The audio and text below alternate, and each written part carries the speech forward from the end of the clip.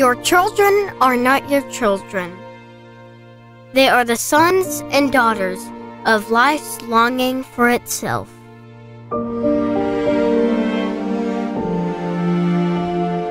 They come through you, but not from you. And though they are with you, they belong not to you.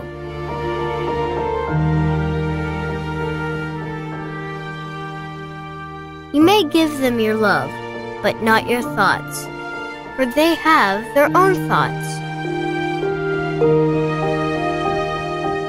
You may house their bodies, but not their souls. For their souls dwell in the house of tomorrow, which you cannot visit, not even in your dreams.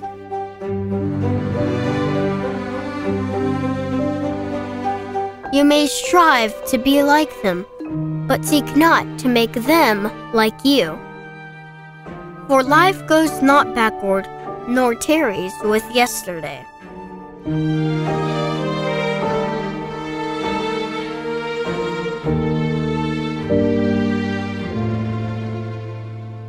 You are the bows from which your children, as living arrows, are sent forth.